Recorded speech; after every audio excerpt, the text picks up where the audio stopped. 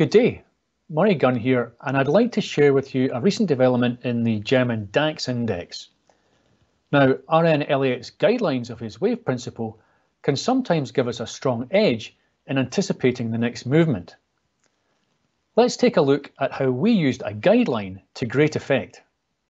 In the 1930s, RN Elliott discovered that human herding behaviour causes markets to exhibit certain identifiable and repeatable patterns. Crucially, his empirical study revealed that these patterns repeat at every timescale, and so it enables cycles of herding behaviour to be anticipated from the short term to the very long term.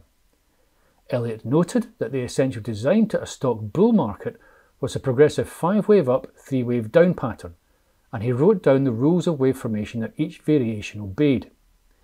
These rules became the foundation of the Elliott wave principle.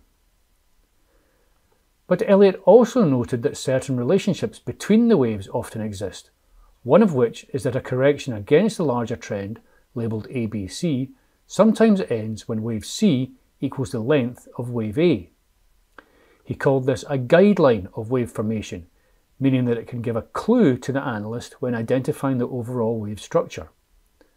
The same is true for bear market corrections. C waves sometimes equal the length of A waves. This is the chart of the German DAX index future, which we showed in the European short-term update on the 14th of October.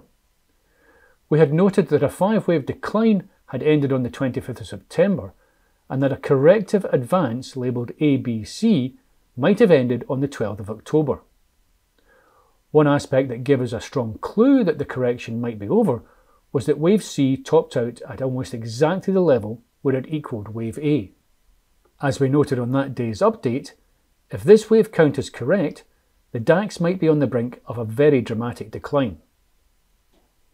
Since the 14th of October, the DAX has indeed declined precipitously, falling more than 7% over the next 9 trading days, and at this juncture, further dramatic declines cannot be ruled out. You can be sure that the European short-term update will be on top of every twist and turn. As you can see, the guideline of corrective wave equality can sometimes be very powerful. Stay tuned to elliottwave.com to learn more about the wave principle and to help you navigate the financial markets.